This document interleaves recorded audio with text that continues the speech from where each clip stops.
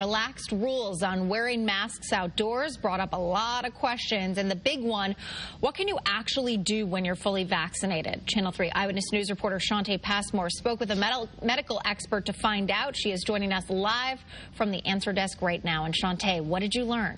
Well, Aaron, being fully vaccinated is like receiving a golden ticket, but it's not a free-for-all to do whatever you want. During my interview, I learned you'll have to get used to doing a risk analysis wherever you go. Turning the corner. Will America see a more normal July 4th as hoped by President Biden?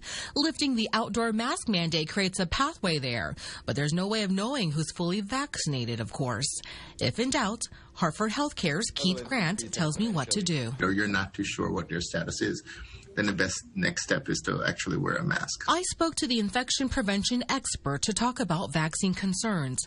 Glenda asked, what are the long-term chances of the vaccine being linked to cancers? There's no data at this point that would show that it would indicate it would potentially be linked to cancer. We also touched on what's next once fully vaccinated during rapid-fire questioning. How should I gather with friends and family indoors if we're all fully vaccinated? If you're all fully vaccinated, you're perfectly fine to gather indoors with no mask. What about if I'm fully vaccinated but they're not and we're hanging out indoors? And that's a risk factor.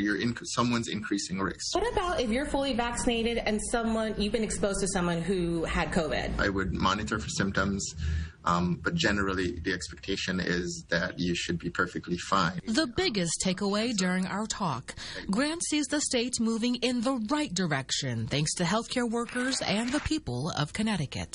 So the individuals that are vaccinated, the individuals who are working towards getting vaccinated, I think we'll have a better opportunity this summer to enjoy the summer. And Grant tells me he expects there will be more questions as people become fully vaccinated. If you have a question about anything, use the Channel 3 app and let us know. We'll start making calls to get the answers you need. Live from the answer desk, Shante Passmore, Channel 3 Eyewitness News.